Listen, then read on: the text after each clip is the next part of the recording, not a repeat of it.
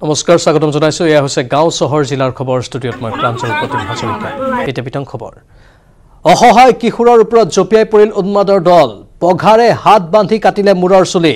কোনোবাই ঘুচিয়াইছে কোনোবাই চুলিত ধৰি টানিছে মুঠৰ ওপৰত জিয়ে যেনেকৈ পাইছে আক্ৰমণ কৰিছে অসহায় কিশোৰটিক ধিং চহৰৰ চাৰিআলিত সংঘটিত হৈছে এই অমানৱীয় ঘটনা কিশোৰজনৰ বিৰুদ্ধে চুৰি কৰিবলৈ অহাৰ অভিযোগ উত্থাপন হৈছিল কিশোৰটিক কৰা এনে অমানৱীয় শাস্তিৰ বাবে এতিয়া তীব্ৰ প্ৰতিক্ৰিয়াৰ সৃষ্টি হৈছে ঘটনাস্থলীত ধিং আৰক্ষী উপস্থিত হৈ কিশোৰজনক পাছত উদ্ধাৰ কৰি লৈ যায় এনেধৰণে অসহায় কিশোৰৰ ওপৰত জপিয়াই পৰিল উন্মাদৰ দল পঘাৰে হাত বান্ধি কাটিলে মূৰৰ চুলি দৃশ্য দেখুৱাইছো সম্পাদিত ৰূপত কোনোবাই ঘুচিয়াইছে কোনোবাই চুলিত ধৰি টানিছে মুঠৰ ওপৰত জিয়ে যেনেকৈ পাইছে আক্ৰমণ কৰিছে অসহায় কিশোৰটিক ধিং চহৰৰ চাৰিআলিত সংঘটিত হৈছে এই অমানৱীয় ঘটনা কিশোৰজনৰ বিৰুদ্ধে চুৰি কৰিবলৈ অহাৰ অভিযোগ উত্থাপন হৈছিল কিশোৰটিক কৰা এনে অমানৱীয় শাস্তিৰ বাবে এতিয়া তীব্ৰ প্ৰতিক্ৰিয়াৰ সৃষ্টি হৈছে কিশোৰটিয়ে যদি কিবা অপৰাধ কৰিছিল তাৎক্ষণিকভাৱে আইনৰ হাতত বা আৰক্ষীৰ হাতত গতাই দিব লাগিছিল আইনে নিজৰ মতে পথ ললে হয় কিন্তু তাৰ বিপৰীতে কিয় ইমান চৰম শাস্তি বিহা হ'ল কিয় ইমান বেয়াকৈ প্ৰহাৰ কৰা হ'ল এই কিশোৰটিক তাত থকা একাংশ লোকে কিন্তু হাঁহি হাঁহি এই সকলো কাম কৰি আছিল মুখত তেওঁলোকৰ হত্যাকাণ্ড কেন্দ্ৰ কৰি উত্তপ্ত হ'ল হাজো ভাতৃয়ে নৃশংসভাৱে প্ৰাণ ল'লে ভাতৃৰ নিহত লোকজন মজিবুৰ ৰহমান ৰাইজে লণ্ড বন্ধ কৰিলে হত্যাকাৰীৰ ঘৰ পৰিয়ালসহ পলাতক মূল ঘাতক হাজোত হত্যাকাণ্ড গৰুৱে পথাৰৰ খেতি খোৱাক লৈ এজনক হত্যা চাৰিজনীয়া দুৰ্বৃত্তৰ আক্ৰমণত নিহত মজিবুৰ ৰহমান নামৰ এজন লোক হাজোত দেওবাৰে পুৱাই সৃষ্টি হ'ল উত্তপ্ত পৰিস্থিতিৰ এটা হত্যাকাণ্ড কেন্দ্ৰ কৰি হাজোৰ দলৈ তোলাত হাহাকাৰ ক্ষুব্ধ লোকে ভাঙি লণ্ডভণ্ড কৰিছে মজিবুৰ ৰহমানৰ হত্যাকাৰীৰ বাসগৃহ কৰিলে অগ্নিসংযোগ ঘটনা শুকুৰবাৰৰে মজিবুৰ ৰহমান ওৰফে বাবু নামৰ লোকজনৰ পথাৰত থকা কুঁহিয়াৰ আৰু কলৰ খেতি খাই নষ্ট কৰিছিল ৰিয়াজুল আলী ওৰফে ধনিয়া নামৰ লোকজনৰ পোহনীয়া গৰুটোৱে এই বিষয়ে খেতিৰ গৰাকী মজিবুৰ ৰহমানে অভিযোগ কৰিছিল গৰুৰ গৰাকী ৰিয়াজুলক কিন্তু ঘটনা হিতে বিপৰীত হৈ গৰুৰ গৰাকী ৰিয়াজুলে তিনি ভাতৃ জাকিৰ আলী বাবুল আলী আৰু ছফিত আলীৰ সৈতে মিলি জাঠি জুঙেৰে উপৰ্যুপৰি প্ৰহাৰ কৰে মজিবুৰ ৰহমানক গুৰুতৰভাৱে আহত মজিবুৰ ৰহমানক সংকটজনক অৱস্থাত জিএমচিএইচত ভৰ্তি কৰোৱা হয় যদিও দেওবাৰে পুৱাই মৃত্যু হয় মজিবুৰৰ আৰু মজিবুৰৰ মৃত্যুৰ খবৰ পোৱাৰ পিছতে উত্তপ্ত হৈ পৰে দলৈ তোলা অঞ্চল ক্ষুব্ধ জনতাই ভাঙি লণ্ডভণ্ড কৰিলে চাৰি হত্যাকাৰী ভাতৃৰ বাসগৃহ এহঁতৰ গৰু আহি তাৰ ঘৰত আমাৰ ডাঙৰ কাকাৰ ঘৰত এইটো কুঁহিয়াৰৰ খেতি আছে তাৰপিছত মালভোগ কলৰ খেতি আছে আৰু তো তাৰ লগত আৰু এই গৰুৰ চাপৰ ভাত বনাই থৈছে সেইবিলাক গোটেই খাৱাত খেদি পঠিয়াই দিয়াত সিহঁতে চাৰো ভাই আহি তোৰ সেই বললাম আমাৰ গাঁৱলীয়া ভাষাত বললাম বুলি কয় জুং জাঠি আৰু টাকানেৰে একেবাৰে বেয়াকৈ মাৰিছে আৰু মাৰত একেবাৰে তোৰ পেটৰ নাইও ছিঙি গৈছে কামিহাৰা ভাঙি গৈছে হাত ভাঙি গৈছে তো লগতে আৰু তোৰ কলজাৰ কাষত সেই কামিহাৰা যাই পেলাই সোমাই ধৰিছে লগতে আটাইৰে বাসগৃহত কৰিলে অগ্নিসংযোগ পৰিস্থিতি নিয়ন্ত্ৰণৰ বাবে মোতায়েন কৰা হয় আৰক্ষীৰ লগতে অৰ্ধসামৰিক বাহিনীৰ বৃহৎ দল ইপিনে এতিয়াও পলাতক হৈ আছে চাৰি হত্যাকাৰী ভাতৃৰ লগতে পৰিয়ালৰ সকলো লোক হাজোৰ পৰা Dhiraj Das news 18 Assam north east এতিয়া লভ জেহাদৰ বিৰুদ্ধে টঙালি বান্ধিছে বিজেপিৰ মহিলা মৰ্চাই ৰাজ্যত বৃদ্ধি পোৱা প্ৰেম প্ৰবঞ্চনাৰ বিৰুদ্ধে সজাগতা অভিযান চলাব মহিলা মৰ্চাই হম দো হামাৰে দো শ্লোগানেৰে জনসংখ্যা নিয়ন্ত্ৰণৰ বাবে চলাব অভিযান বিজেপিৰ মহিলা মৰ্চাৰ ৰাজ্যিক কাৰ্যনিৰ্বাহকত এই গুৰুত্বপূৰ্ণ সিদ্ধান্ত গ্ৰহণ কৰা হৈছে লভ জেহাদৰ বিৰুদ্ধে সৰব বিজেপিৰ মহিলা মৰ্চা সমাজত সজাগতা অভিযান চলাব মহিলা মৰ্চাই জনসংখ্যা নিয়ন্ত্ৰণৰ বাবে চলাব অভিযান আৰম্ভ কৰিব হম দো হামাৰে দো অভিযান हम दो हमारे दो নীতিত এতিয়াও বহুত সংখ্যক লোক আহা নাই এছাম লোক বা এছাম কিছুমান এলেকাত এতিয়াও মহিলাসকলক সেই সন্তান জন্ম দিয়া যন্ত্ৰ হিচাপে ব্যৱহাৰ হৈ আছে গতিকে তাৰ কাৰণে নিশ্চিতভাৱে আমি সজাগতা সভাৰ আমি কিছু ব্যৱস্থা গ্ৰহণ কৰিব লাগিব বঙাইগাঁৱত দুদিনীয়াকৈ অনুষ্ঠিত হোৱা বিজেপিৰ ৰাজ্যিক মহিলা মৰ্চাৰ কাৰ্যনিৰ্বাহক সভাত লোৱা হৈছে এনে কেইবাটাও গুৰুত্বপূৰ্ণ সিদ্ধান্ত।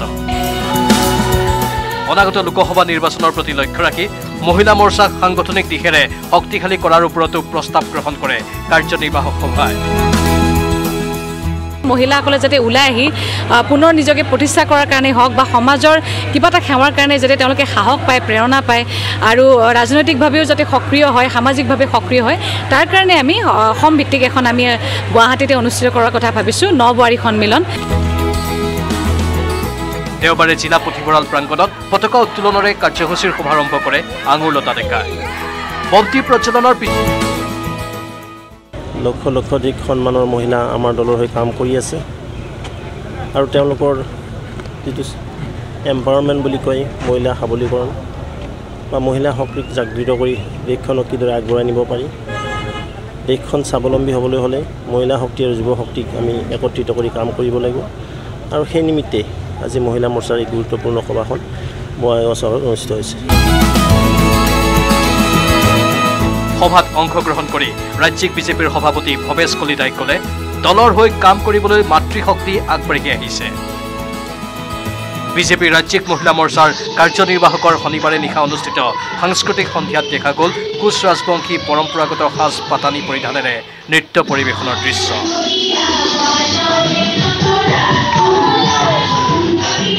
বঙাইগাঁৱৰ পৰা উপনন্দ Sharma, news 18 Assam north east.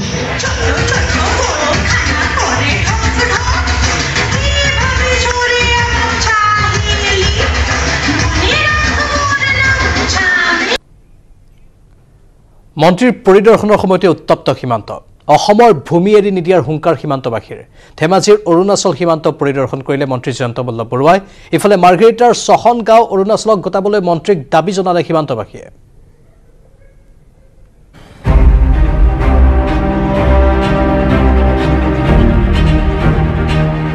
অসমৰ মাটি অৰুণাচলক এৰি নিদিওঁ। মন্ত্ৰী জয়ন্ত মল্ল বৰুৱাৰ সন্মুখতেই অসমবাসীয়ে দিলে শ্লোগান। কোনেও অৰুণাচলক এৰি দিব নিবিচাৰে অসমৰ মাটি। এয়া মন্ত্ৰী জয়ন্ত মল্ল বৰুৱাৰ ধেমাজিত অসম অৰুণাচল সীমান্ত ভ্ৰমণৰ দ্বিতীয়টো দিন।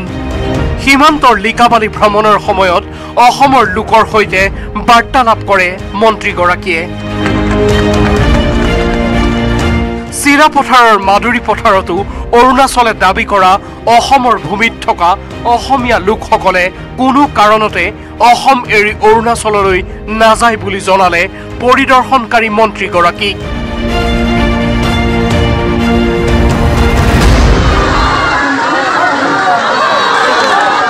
ভাই ককাৰ ৰাজ্যত কেতিয়াও অশান্তি হ'ব নালাগে। আমি নিজৰ মাজতে এটা সমাধান সূত্ৰ উলিয়াম যাতে প্ৰতিজন ভাই ককাই নিজৰ অধিকাৰটো পোৱা বুলি বিশ্বাস ৰাখে। এই অঞ্চলৰ ৰাইজেও বিচাৰে যে এই বহুদিনীয়া সমস্যাটো নোহোৱা হ'ব লাগে। আমি নিজৰ ভাই ককাৰ কথা, গতিকে আমি যিমান সোনকাল পাৰোঁ ইয়াক সমাধান কৰিব লাগে।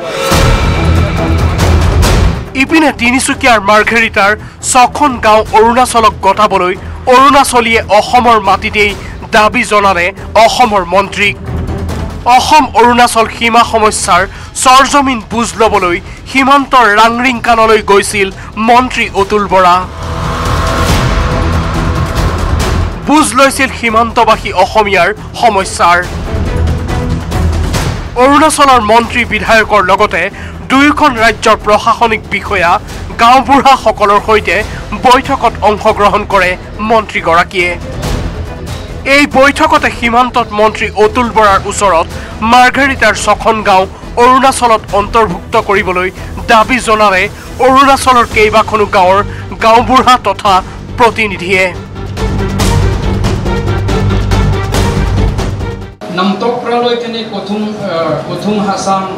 কংসা এনেকাকে সঞ্জু বাৰালৈকে আছে। আমি একদম এইটো টিকক কৈলাৰী, তিৰাপ কৈলাৰী ওচৰ পৰা গোটেইখিনি আমাৰ এইটো এৰিয়াতে ইনবিৰো এনেকুৱা আছে। যোৱাকালিলৈকে শান্তিকে আছে কি আনি কালিলৈ ককাই ভাই কাজিয়া লাগিলে এইটোতো কেছটো ফাচলা কৰিব লাগিবতো। গ্ৰাউণ্ড ৰিয়েলিটিটো আমি চাই পেলাই ইয়াৰ ৰিকমেণ্ড কৰি দিম কি ধৰণৰ চলিউশ্যনটো দিব লাগে। এইবাৰ যিটো বাউণ্ডেৰী ডিছপিউট যদি চলিউশ্যন হৈ যায় তেতিয়াহ'লে ফিউচাৰ তিনিচুকীয়া ডিষ্ট্ৰিক্ট আৰু চাংলাং ডিষ্ট্ৰিক্টৰ ডিসপুট একো নহ'ব আলোচনাৰ পাছতহে অৰুণাচলক মাটি দিয়া নিদিয়াৰ সিদ্ধান্ত গ্ৰহণ কৰিব বুলি অৱগত কৰে মন্ত্ৰী অতুল বৰাই দুইখন ৰাজ্যই যেহেতু 12খন ৰিজিয়নেল কমিটি গঠন কৰিছে পূৰ্ণগতিত ৱাৰ ফুটিঙত চলি আছে আৰু 15 ছেপ্টেম্বৰৰ ভিতৰত আমি আশা কৰিছো যে আমি ৰিপৰ্ট সাবমিট কৰিব পাৰিম মুখ্যমন্ত্ৰী আলোচনা কৰিব আৰু আল্টিমেটলি ভাৰত চৰকাৰে এই ক্ষেত্ৰত সিদ্ধান্ত লয় ইপিনে এছিয়াৰ বিখ্যাত দুলুং সংৰক্ষিত বনাঞ্চল অৰুণাচলৰ মানচিত্ৰত অন্তৰ্ভুক্ত কৰাৰ বাতৰি সম্প্ৰচাৰ হোৱাৰ পিছতে তীব্ৰ প্ৰতিক্ৰিয়া প্ৰকাশ কৰিছে বনকৰ্মী প্ৰকৃতিপ্ৰেমী আৰু বিভিন্ন দল সংগঠনে আমি আশা কৰিছো তাত যি পকা পোষ্ট আছে পিলাৰ আছে সেই পিলাৰসমূহকে মানে সন্নিবিষ্ট ৰাখি আমাৰ দুলুং সংৰক্ষিত বনাঞ্চল আমাৰ অসমত সুৰক্ষিত কৰি ৰাখিব নিজৰ হাতেৰে গঢ়া গছ গছনিৰ পৰা যদি গুচি যায় আমি মানে আমাৰ মৰমৰ সম্পত্তি গুচি যোৱা নিচিনা লাগিব সকলোৰে আহ্বান যিকোনো পৰিস্থিতিতে অৰুণাচলক গতাব নালাগে দুলুং সংৰক্ষিত বনাঞ্চল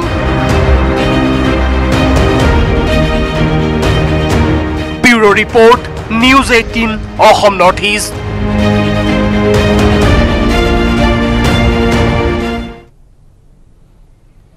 মাদলৰ তালে তালে ঝুমুৰ নাচিছে এগৰাকী মন্ত্ৰীয়ে ৰৈ থকা নাই বিধায়কো কিন্তু ক'ত কোন মন্ত্ৰী বিধায়কে নাছিলে ঝুমুৰ চাওঁ আহক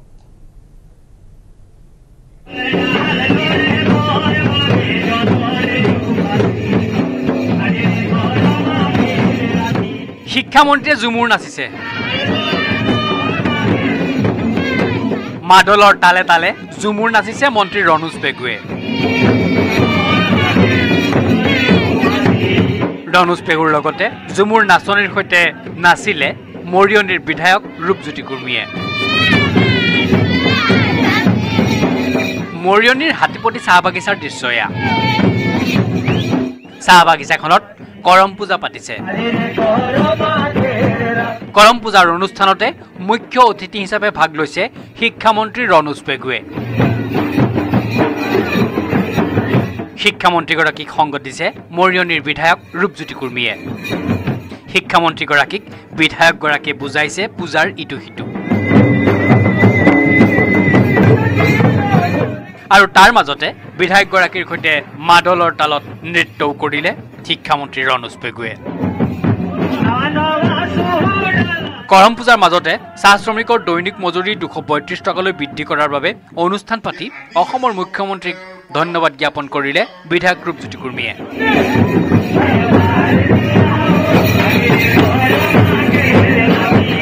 আদিবাসী সমাজেৰ ৰাইজ আজ দুঃখ কষ্ট কৰে মেহনত কৰে 3 টাকা কম 140 টাকা আলে একেটা অনুষ্ঠানতে শিক্ষামন্ত্ৰীগৰাকীয়ে ক'লে বাগিচা অঞ্চলত নতুনকৈ আৰু 100খন বিদ্যালয় খোলা হ'ব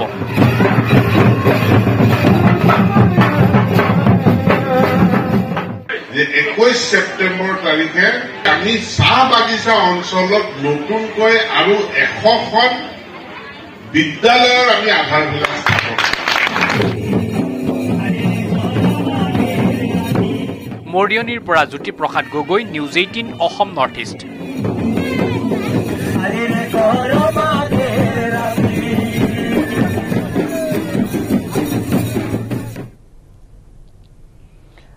বৰছলাৰ চিতলমাৰীত শান্তিপূৰ্ণভাৱে চলিল উচ্ছেদ অভিযান বেদখলমুক্ত হ'ল 1000 বিঘা চৰকাৰী ভূমি কিন্তু প্ৰশাসনৰ অভিযানৰ পিছত এতিয়া কিদৰে আছে উচ্ছেদিতসকল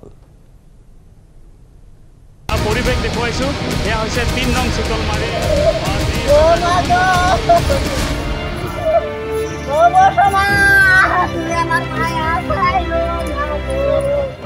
বৰছলাৰ চিতলমাৰী অঞ্চলত 1000 বিঘা চৰকাৰী ভূমি বেদখলমুক্ত কৰিলে প্ৰশাসনে 300টা পৰিয়ালক উচ্ছেদ কৰিলে প্ৰশাসনে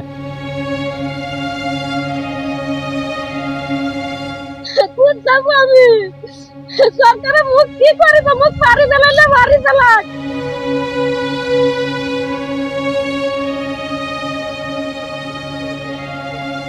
যিসকল উচ্ছেদিত হৈছিল তেওঁলোক ইয়াত মুকলি আকাশৰ তলত নিশাটো পাৰ কৰিব লগা হৈছে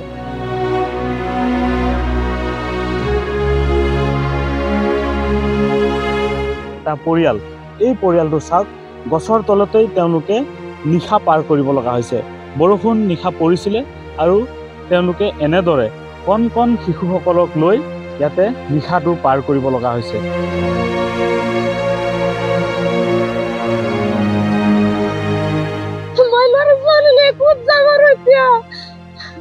ৰাতি ইয়াতে মই আছিলো এই বৰষুণ মাৰিছে বৰষুণে মানে নুৰ চালিলে মই ইয়াতে গাছৰ তলত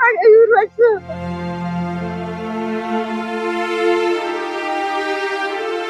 ৰাতি ইয়াতে গছৰ তলতে আছে ইয়াতে আছিল বৰষুণ পৰিছিলে বৰষুণ পৰিছে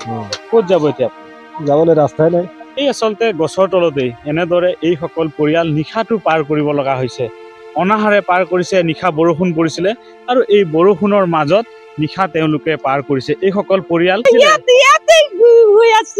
বৰষুণ পৰিছিলে বৰষুণ পৰি আছে এই যে কাপোৰখন গোটাই ভিজি আছে খোৱা বোৱা ৰাতি থাকি নাই একো কৰা নাই ল'ৰা ছোৱালী কি কৰিব আমাৰ শিবিৰ বান্ধি কেইটামান মানুহ এটা আছিলে কিন্তু এইটো আহি পেলাই লাষ্টত উঠাই দিলে এতিয়া গছৰ তলতে আছে নদীৰ কাষৰত আছে মোৰ কেমেৰা সহযোগে দৃশ্য দেখাইছে ঘৰ দুৱাৰ নাই সকলো হেৰুৱালে তেওঁলোকে এতিয়া এই মুকলি আকাশৰ তলতে আছে ক'ত যাব তেওঁলোক কাৰণ মাটি বাৰী তেওঁলোকৰ নাই Haren ভূমিজৰ report News18 Assam Northeast অসমত জিহাদী দূৰৰ কথা এজনো সন্দেহযুক্ত বাংলাদেশী নাগৰিক নাই News18ৰ সন্মুখত এই মন্তব্য আগবঢ়ালে দক্ষিণ কৰিমগঞ্জৰ বিধায়ক সিদ্দিক আহমেদে চৰকাৰে মাদ্ৰাছা ভাঙি পেলোৱাটো দুৰ্ভাগ্যজনক বুলি কয় বৰাকৰ সংখ্যালঘু নেতাগৰাকীয়ে অসমত মই কম যে এজনো জিহাদী নাই মই আগৰ পৰাও কৈ আছো যে আগতেও কৈছিলো যে এজনো বাংলাদেশী অসমত নাই চৰকাৰক এই প্ৰত্যাহ্বান জনাই দক্ষিণ কৰিমগঞ্জৰ বিধায়ক সিদ্দিক আহমেদে ক'লে ক'ত আছে জিহাদী উলিয়াই দিয়ক অস্ত্ৰ সম্বলিত জিহাদী চৰকাৰে এজনো জিহাদীৰ পৰা আজিলৈকে এটা অস্ত্ৰ উদ্ধাৰ কৰিব পৰা নাই গতিকে জিহাদী ক'ত জিহাদীৰ নামত এটা ৰাজনীতি চলি আছে সিদ্দিক আহমেদৰ মতে অসমত নাই এজনো জিহাদী কেইজন জিহাদীৰ পৰা চৰকাৰে অস্ত্ৰ উদ্ধাৰ কৰিছে ৰাজহুৱা কৰিবলৈ দাবী জনালে সিদ্দিক আহমেদে জিহাদীৰ নামত চৰকাৰে সংখ্যালঘু লোকক হাৰাশাস্তি কৰাৰ অভিযোগ তুলিলে প্ৰাক্তন মন্ত্ৰীগৰাকীয়ে জিহাদী দূৰৰ কথা অসমত এজনো সন্দেহযুক্ত বাংলাদেশী নাগৰিক নাই বাংলাদেশী বুলি নিৰীহ লোকক অত্যাচাৰ কৰা হৈছে বুলি কয় সিদ্দিক আহমেদে এজনো বাংলাদেশী অসমত নাই আৰু যিসকল মানুহ আজি মিয়া মুছলমানৰ নামত বহুতক বাংলাদেশী বুলি কোৱা হয় এই মানুহ যেতিয়া আহিছে বিফোৰ ইণ্ডিপেণ্ডেন্স তেওঁলোকে আহিছে তাৰ মানে ভাৰতবৰ্ষৰ এটা পাৰ্টৰ মানুহ তেতিয়া ভাৰতবৰ্ষৰ এটা পাৰ্টত আহিছিলে গতিকে এই মানুহবিলাক কিয় বাংলাদেশী সজোৱা হৈছে মই বুজি নাপাওঁ এইটো এই ৰাজনীতিটো কিমান দিন চলিব আৰু কিমান দিন এইটো দিনৰ পিছত এইটো শেষ হ'ব তাৰ কোনো ঠিকনা নাই বঙাইগাঁৱৰ মাদ্ৰাছাৰ পৰা বিগত 40 বছৰে বহু মেধা ছাত্ৰ ওলাইছে তেনেস্থলত জিহাদীৰ ঘাটি বুলি বঙাইগাঁও মাদ্ৰাছা চৰকাৰে ভাঙি দিয়াটো দুৰ্ভাগ্যজনক বুলি কয় দক্ষিণ কৰিমগঞ্জৰ জনপ্ৰতিনিধিগৰাকীয়ে বঙাইগাঁৱৰ যিখন মাদ্ৰাছা আজি 40 বছৰৰ পৰা মাদ্ৰাছাখন চলি আছে এই মাদ্ৰাছা যদি সঁচাকৈ যদি কোনো এটা জিহাদী ইনষ্টিটিউশ্যন হয়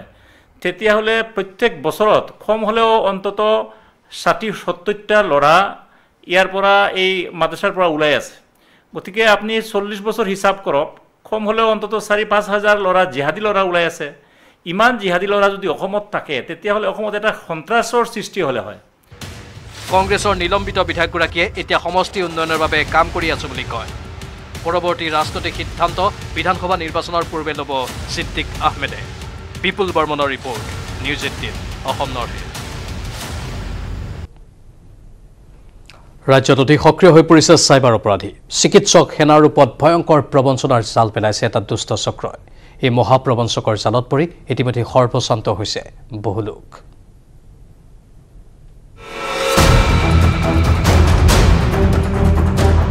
চাইবাৰ অপৰাধীৰ গ্ৰাসত অসম নদ প্ৰবঞ্চনাৰে লুটিছে এজনৰ পিছত আনজন অসমীয়াক অসহায় অসম আৰক্ষী বিভিন্ন প্ৰবঞ্চনাৰে ৰাজ্যৰ ইজনৰ পিছত সিজন লোকৰ ধন আত্মসাৎ কৰাৰ সমান্তৰালভাৱে বহিৰাজ্যৰ প্ৰবঞ্চকে নাৰেংগীত থকা আৰ্মি কেম্পৰ নাম লৈ মেলিছে ভয়াৱহ জাল নাৰেংগীৰ আৰ্মি কেম্পক লৈ চাইবাৰ অপৰাধীয়ে মেলিছে ভয়াৱহ জাল অধিবক্তা প্ৰবক্তা সাংবাদিকৰ পৰা আৰম্ভ কৰি চিকিৎসকলৈ সকলোকে টাৰ্গেট হিচাপে লৈ আৰ্মিৰ নাম লৈ চাইবাৰ অপৰাধীয়ে বহিৰাজ্যত বহি লুটিছে এজনৰ পাছত আনজন অসমীয়া এটা সপ্তাহতে নাৰেংগীৰ আৰ্মি কেম্পৰ নামত বিগত প্ৰায় 6জনকৈ অধিক লোক চাইবাৰ অপৰাধীৰ বলি হ'বলগীয়া হৈছে কাৰোবাক যদি ৰেষ্টুৰেণ্টত খানা অৰ্ডাৰ দিয়াৰ নামত কাৰোবাৰ পৰা ঘৰ ভাড়া লোৱাৰ নামত আৰু কাৰোবাক ঘৰুৱা ব্যৱহৃত সামগ্ৰীৰ বিক্ৰীৰ নামত মুঠতে বিভিন্ন প্ৰলোভনেৰে আৰ্মিৰ নাম লৈ প্ৰবঞ্চনাৰে জালত পেলাইছে একাংশ লোকক আমি আজি 10 থালি একদম নন ভেজ ৰেডি কৰি আমি বান্ধি কুটি থৈ দিছো আৰু কলে যে আৰ্মি মই একাউন্টেন্ট হয় 50% পেমেন্ট এতিয়া অনলাইন কৰি দিম আপোনাক পাছত তেওঁ ফোন কৰে যে আপোনাৰ বেংক ডিটেইলটো আমাৰ ইয়াৰ পৰা পইচাটো যোৱা নাই ফোন পে বা গুগল পে কিবা আপোনাৰ হেৰি আছে নেকি তাৰ পিছতে গুগল পে নাম্বাৰটো দিলো আপুনি এটা কাম কৰক মই এটা আপোনাক কিউআৰ কোড দিম এই কোডটো আপুনি স্ক্যান কৰি মোলে পঠাই দিলে 1 টকা এটা পঠাই দিয়ক মই 1 টকা পঠাই দিম মই 1 টকা এটা পঠাই দিছো তেওঁ 1 টকা পঠাই দিছে কেনেকে 10000 টকা এটা উলাই গুছি গল একাউণ্টটো মই চেক কৰি দেখিছো মোৰ একাউণ্টৰ পৰা 10000 টকা উলাই গুছি গল ইতিমধ্যে প্ৰবঞ্চনাৰ বলি হোৱা প্ৰত্যেকজনে কাষ চাপিছে আৰক্ষীৰ মোবাইল নম্বৰ ট্ৰেছ কৰি ৰাজস্থান বিহাৰ আদি ৰাজ্যৰ বুলি নিশ্চিত হৈছে আৰক্ষী বহিৰাজ্যৰ পৰা ৰাজ্যৰ বহুজনক লুটপাট চলাইছে মোবাইল অন কৰি এজনৰ পিছত অন্য এজন অসমীয়াক টাৰ্গেট কৰি লৈছে প্ৰবঞ্চকৰ দলটোৱে এতিয়া প্ৰত্যেকজন ভুক্তভোগীৰ এটাই প্ৰশ্ন কিয় উৎখাত কৰিব নোৱাৰে তেনে দুষ্ট চক্ৰক 99acres.com এটা আপলোড কৰিছিলো যে এনেকুৱা এটা আমাৰ ভাড়া ঘৰ আছে তেওঁ ক'লে যে আমি পইচা ট্ৰান্সফাৰ কৰিব বিচাৰিছো আৰু কিবা আৰ্মি কাৰ্ড আছে আমি এটা কিউআৰ কোড পঠাইছো ট্ৰানজেকশনটো মই পৰিবাৰক কৰিব দিলো তেওঁ কিছু সন্দেহ কৰিছে মোৰ কথা মতে ট্ৰানজেকশনটো আৰম্ভ কৰিলে তেওঁ ক'লে আমি 35000 টকা দিও আপোনাক এডভান্স যেতিয়া ট্ৰানজেকশনটো হলতে পইচাটো তেওঁলোকৰ ফালে গুছি গল ইন্টাৰেষ্টিংলি ফোনটো কিন্তু এক্টিভ হৈ আছে অক্ষয় কুমাৰ নামৰ এজন ডক্টৰ মেডিকেল ডক্টৰ কেপ্টেইন পৰ্যায়ত আছে তেওঁৰ আইডেন্টিটি কাৰ্ড বা এই গুটেবিলাক ক্লোন কৰি এই কামটো প্ৰথমবাৰ হোৱা নাই আগতেও এবাৰ হৈছে হোৱাৰ পাছত এই কামটো চলি আছে কিন্তু তেওঁলোকে ধৰিব পৰা নাই তেনে একাংশ দুষ্ট চক্ৰক উৎখাত কৰিবলৈ অসম আৰক্ষীৰ হাতত পৰ্যাপ্ত প্ৰযুক্তিৰ হয়তো অভাৱ যাৰ বাবে বহিৰাজ্যত বহি নিৰ্ভয়েৰে লুটি গৈছে এজনৰ পিছত আনজন অসমীয়াক কেমেৰাত প্ৰভাস সিঙৰ সহযোগত ভাস্কৰ জ্যোতি হাজৰিকাৰ report news 18 Assam north east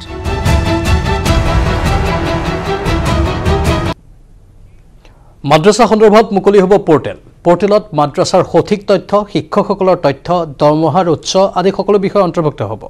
মাদ্ৰাসাৰ বাবে থাকিব এখন কমিটিত থাকিব লাগিব দল সংগঠনৰ প্ৰতিনিধি পৰ্টেলত সকলো তথ্য অন্তৰ্ভুক্ত হৈছে নে নাই নিৰীক্ষণ কৰিব এই কমিটিয়ে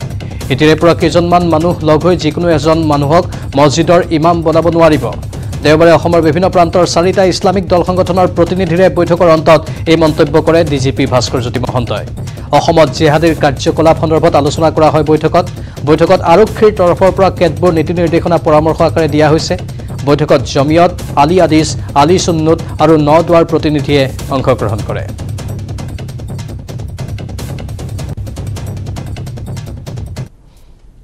অসমত যেটো প্ৰৱণতা লক্ষ্য কৰিছে আল কায়দা বা এবিটিৰ যেটো এটা ইনফ্লুৱেন্স এটা তেওঁলোকৰ প্ৰভাৱ বিস্তাৰ কৰাৰ কাৰণে প্ৰচেষ্টা সেইটো ৰোধ কৰিবৰ কাৰণে আমি মুছলিম জনসাধাৰণৰো সহযোগিতা পাই আহিছোঁ কাৰণ তেখেতলোকৰ সহযোগিতা নোহোৱা হ'লে আজি 32-34% মুছলিম জনসাধাৰণ থকা অসমৰ নিচিনা এটা জেগাত নিশ্চয় বেয়া কিবা এটা হ'ব পাৰিলেহেঁতেন কিন্তু তেখেতলোকৰ নিচিনা মানুহৰ সহায়ৰ কাৰণে অসমখন এতিয়ালৈকে ভাল হৈ আছে আৰু আমি বিচাৰিছোঁ যে এনেকুৱা ধৰণৰ প্ৰৱণতা ৰখা ডেঞ্জাৰাছ কেৰেক্টাৰ আল কায়দা ইন ইণ্ডিয়ান সাবকণ্টিনেণ্ট এবিটি বা for date matter ISKP Islamic state এইবিলাক বেলেগ ধৰণৰ কিছুমান গ্ৰুপছ অন্যান্যও থাকিব পাৰে যিসকলে অসমৰ প্ৰতি লোলুপ দৃষ্টি এটা ইয়াত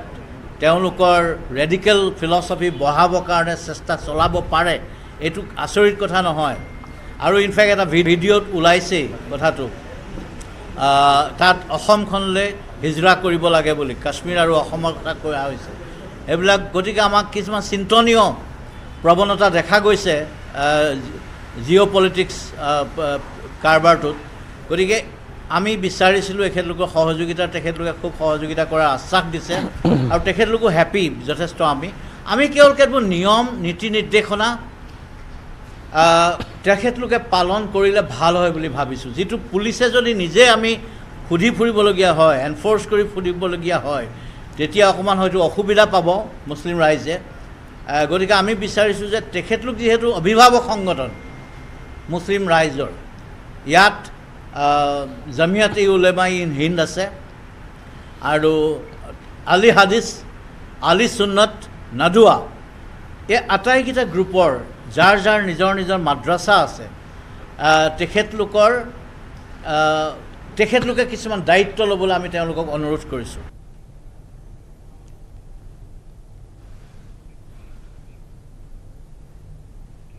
আৰু বাতৰি দেখিলে সময় হৈছে চমু বাণিজ্যিক বিৰতিৰ